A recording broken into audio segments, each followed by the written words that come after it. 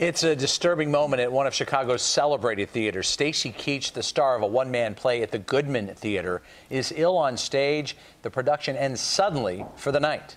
CBS 2's Jim Williams was there, and Jim, you and others in the audience were shaken.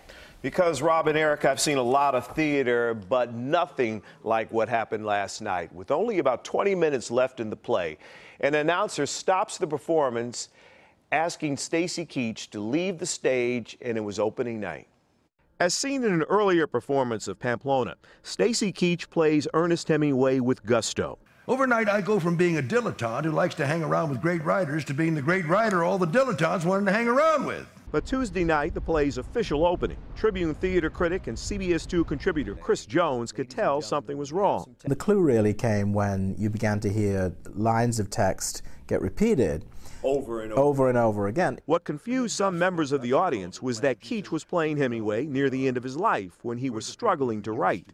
So a lot of the audience thought that this was planned, that it was all an attempt, at least in the first few minutes of the show, that this was just Keach, who is one of the great American actors. But an hour into the play, an announcer on the PA system made this alarming declaration. "We are having technical difficulties. Mr. Keach, please leave the stage." Keach walked off and the play was over. Human beings are mortal, actors are mortal, things go wrong in live theater.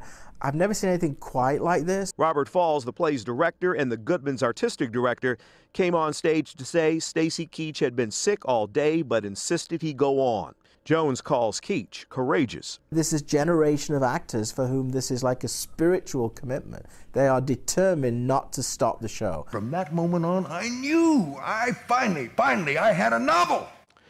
The Goodman just announced Stacy Keach, who is 75, is undergoing medical tests, and tonight's performance is canceled. Rob and Erica, the hope is to continue the play's run, but of course, it depends on Mr. Keach's health. He has no understudy in this play. We sure wish him a full recovery. At this point, though, other than saying he's ill prior to the performance, they're not really giving any details about what it was. We're going to see what the test reveal, I guess. We hope it's short-term issue and not something long-term. It is, because that was sure an alarming moment on stage. Had to be something you've never seen before, like That's you right. said. All right. Thanks, Jim.